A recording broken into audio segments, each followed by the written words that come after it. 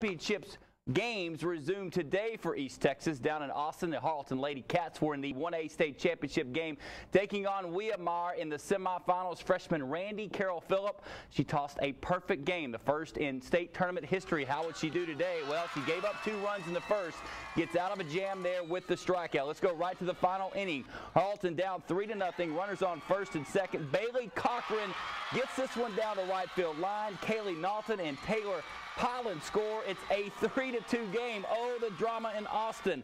Allie Modisette comes up then. She bangs this one, gets it to drop. We are tied at 3. We go into the final inning, but Harleton is in trouble. Emma Holland gets this one to left field. Morgan Underwood can't track it down. Hey, the bases were loaded, and Weimar gets the game-winning run. Heartbreak City there, but what a year for Harleton. They fall 4-3. We'll have reaction coming up tonight at 10 p.m.